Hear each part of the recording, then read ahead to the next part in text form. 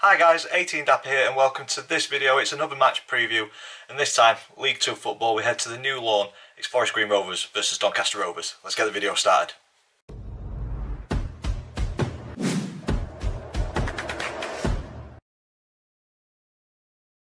So guys, welcome to this match preview, Forest Green Rovers versus Doncaster Rovers in League 2 this weekend. If you're an existing subscriber, thank you so much for sticking with the channel and supporting the channel. It is greatly appreciated.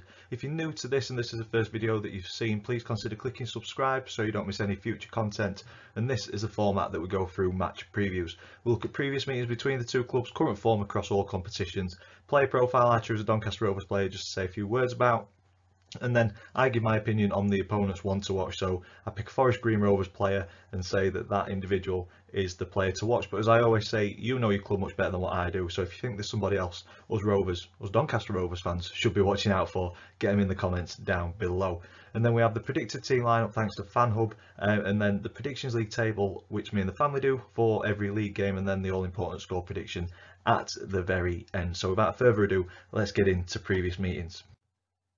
Forest Green Rovers and Donny Rovers have only faced off a total of 10 times in our history, and it's good reading for us Donny fans. 6 wins, 2 draws and only 2 defeats out of those 10 fixtures. We drill down into the more recent 5 fixtures and it was all in the conference in our short period down there, which hopefully we never go back down there. But we met in the conference 10 times. So we go back to 2001 and it was a 3-0 home victory, and then the 2001-2002 season, a double win, 5-1 at home. That would be very nice tomorrow, an away 5-1 win, and a 2-0 away win. I'd take that as well. And then the 2002-2003 season, it was a 1-0 home victory and a 2-1 away victory. So the last 5 results, Donny Rovers coming out on top in every single one of them. Hopefully that pattern continues because we are desperate for a win, but as are Forest Green Rovers. Current form, like I say, Doncaster, defeat, defeat, defeat, draw, defeat. It's been a poor last 5 games. It's been a poor season, poor start to the season. Forest Green, on the other hand, coming into this in better form with a defeat, a draw, 2 wins and then a defeat in their last game. As I said, Donny still awaiting our first win of the season after a defeat at Wrexham last time out, and it was another game where the performance probably didn't match the result, and it's something that we seem to be saying every single week, and it's not good. Something's got to give soon, and hopefully relieve some of the pressure which is bound to start mounting on the players and the manager. I don't think it's mounting quite yet. I think there's a lot of fans that are patient and willing to give this time and think that it will turn. So the pressure's not there from inside the club. There's a bit of noise from outside the club at the minute about Grant McCann, if he's the right man for the job, and you'll have seen it on social media. I think people looking in from the outside don't quite see what the fans are seeing from the inside. I'm seeing passion, commitment, drive, determination. The results will come. I think this game though is a chance for the Rovers, Doncaster Rovers, to play with a bit of freedom and have a go. Forest Green will be hurting, they'll be licking the wounds from the 4-1 defeat last time out, so I think we just need to hit them quick, hit them hard, and hopefully bring 3 points back to Doncaster. And for me, it is a very early must win for Donny, in my opinion. Like I say, we're yet to taste victory in the league this season, so it is needed sooner rather than later. Forest Green, on the other hand, they've only scored more than 1 goal in 2 of their last 40 games across all competitions, and non-competitive games as well.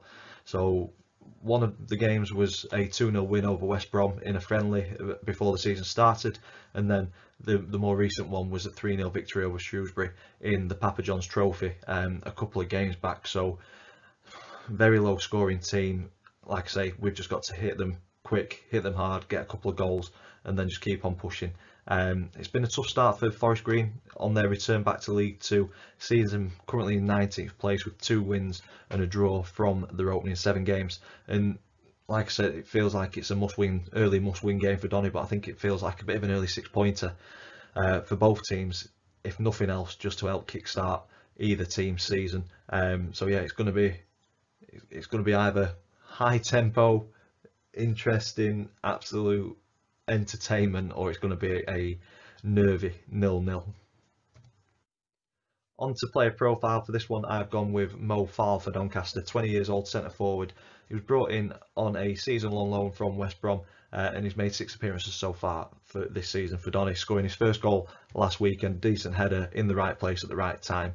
And for me, he's shown clear ability when he's on the ball, and it's crazy. He somehow just gets past players, breezes past them. He looks elegant with the ball at his feet, but at the same time, he looks a little bit like a newborn giraffe. Very tall, long legs, doesn't seem to know what he's doing with his legs at sometimes, but manages to come clear of players more often than not. There's parts of his game which clearly need work.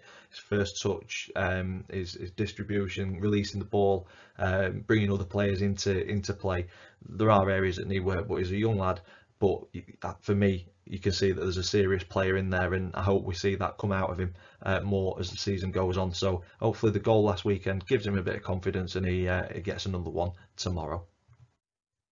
Moving on to the opponent's one to watch. So as I said at the start of the video, you know your club much better than what I do. So if you think there's somebody else who should be mentioned at this point of the video, get them in the comments down below. But I have gone with Tyrese Omatoye. May have butchered that name, I am sorry. If you can spell it out in the comments down below, I would appreciate that. But I've gone with Tyrese because he is Forest Green's top scorer / assist maker. He's created or been part of 4 goals this season.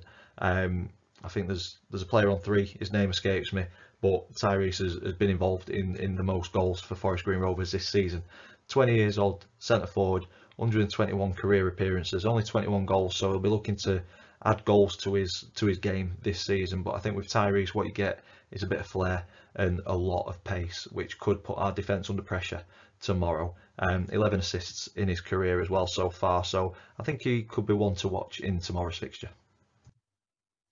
Moving on to the predicted team lineup. This is thanks to FanHub. If you've not downloaded the app yet, please go ahead and do so. As you can see, I am sporting the away shirt from FanHub. Decent little app, plenty of features to get stuck into and more getting added as time goes on.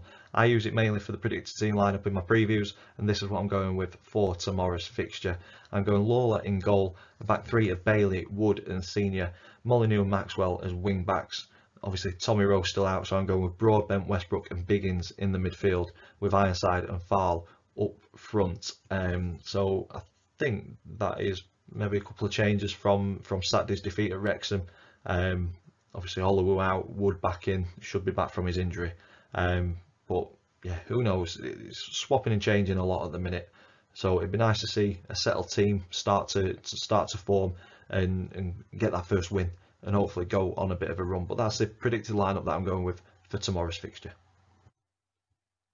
On to the predictions league table. So if you are new to this, me and the family predict the scoreline for every single league game. If we get the scoreline spot on, we get 3 points. If we get the outcome of the game right but not the scoreline, we get 1 point. If we get it completely wrong, it is 0 points. And it's been a lot of 0 points this season, and it was the same last weekend. None of us went with a defeat, so no moves in the table. Max still stays top on 3 points, and then all the rest of us in joint second on the solitary point this season. It looks very similar to Rovers' points tally at the minute. Hopefully improvement on the table and the scores after this one. And that takes me on to my score prediction. As I say, it's a must win in my opinion, but it's a must win for probably both teams. So I think it's going to be more entertaining than nervy.